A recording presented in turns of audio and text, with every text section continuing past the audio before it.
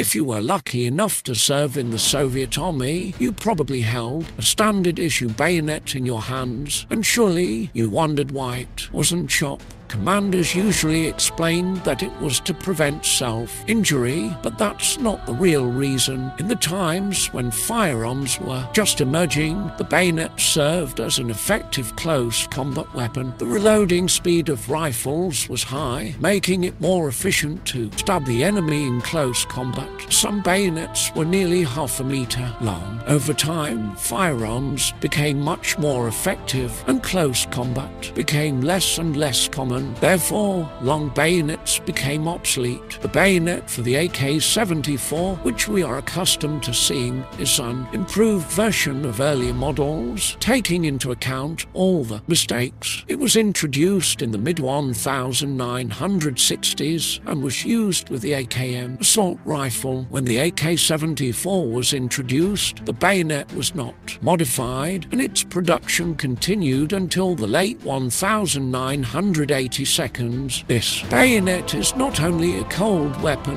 but also a versatile tool. It can easily cut through wire used in engineering barriers and even saw rebar as thin as a little finger, not to mention tree branches. Thanks to the plastic coating on the knife and the sheath, it can even cut live wires. This bayonet can also be easily transformed into a hammer. So, why wasn't the bayonet sharpened by the manufacturers or in the military? The reason is that when it is used as a close combat weapon, when it is attached to the rifle, its main purpose is to stab, not to cut. The blade, although blunt, together with the weight of the rifle, can pierce the enemy's gear and penetrate their body, resulting in gruesome tearing wounds. The steel used to manufacture the bayonet was not originally intended for sharpening, and even if it were sharpened, it would quickly become dull. Therefore, the only reason it is not sharpened is its intended purpose, stabbing rather than cutting. If you liked the video, please give it a thumbs up and subscribe. Well, I'm off to search for new interesting and unusual facts. This was Dad and Night. Thank you to